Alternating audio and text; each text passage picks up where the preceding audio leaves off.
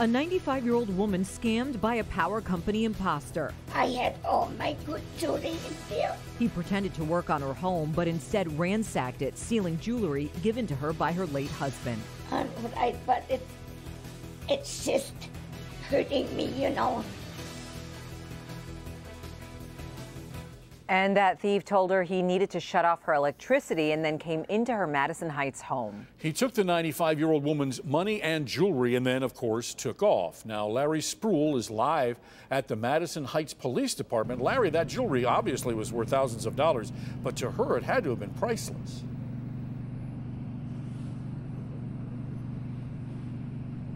Yeah, Rod and Sandra, that's because her late husband gave her that jewelry, and now she's hoping that you can help or maybe see something. Take a look.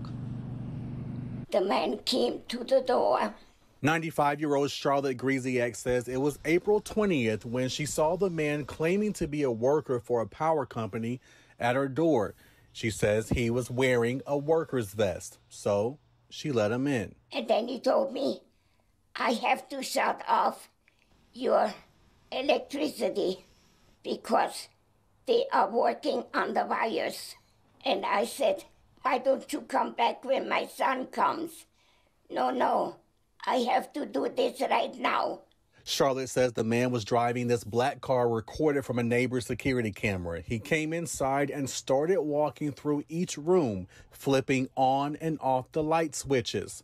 Then he left. Charlotte says she went into her bedroom and noticed her drawers open.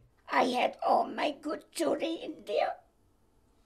That was from Poland, and also the other jewelry was in there. It was so many things from my husband that he bought me. It was about 6 or more rings there, very expensive ones. And that makes things harder. Her husband passed some years ago. Charlotte says her bracelets, chains, worth more than $50,000, even her checkbook, and $500 in cash, all gone.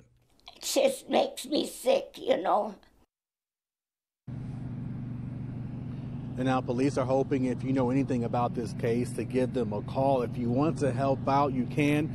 That information is on our website. Click on Detroit.com. We are live in Madison Heights tonight. Larry Spruill, Local 4. That is so sad, Larry. Okay.